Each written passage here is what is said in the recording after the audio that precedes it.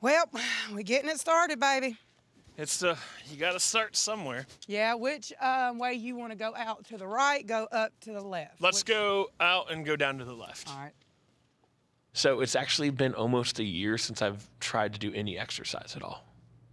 Going into this walk, I am more nervous than anything because I'm giving Vannessa literally full control of how fast she wants us to go. I mean, I just hope she isn't too loud or too overbearing. I mean, I got neighbors.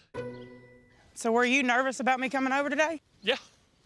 I mean, I was excited but nervous because I know it's getting out here and... You're not alone.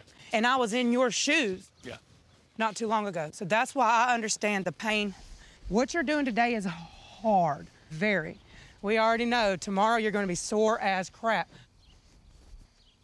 I went online and mapped out the neighborhood. I want him to walk, it's no more than 1 block. I wanna get Scott out of his comfort zone and see how far he can actually go, because I'm pretty sure he hasn't pushed himself. Are you all right now? I'm good for now, yeah. All you gotta do is tell me, we'll take us a little break.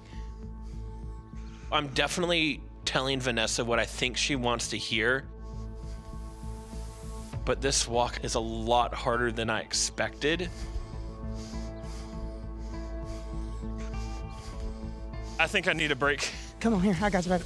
I have a chair that I normally bring out with me because it gives me a comfort where I know I can sit and the chair won't break, but I didn't bring it on our walk. He needs the chair for a second, y'all. Yeah, if that's possible. Yeah.